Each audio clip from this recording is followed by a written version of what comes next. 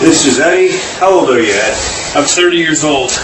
What do you do for a living? I'm in law enforcement. I've been in law enforcement for about 10 years. How does this training compare with the training at the academy? It doesn't. It doesn't compare to the training I had in the academy. Why is that? This training is a lot more direct, is a lot more focused.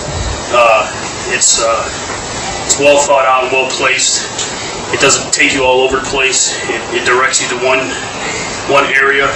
And training with Louis, he focuses on that area. He teaches you the fundamentals as you're doing it, before you're doing it, and as you're doing it, so that you're able to remember the fundamentals throughout the training.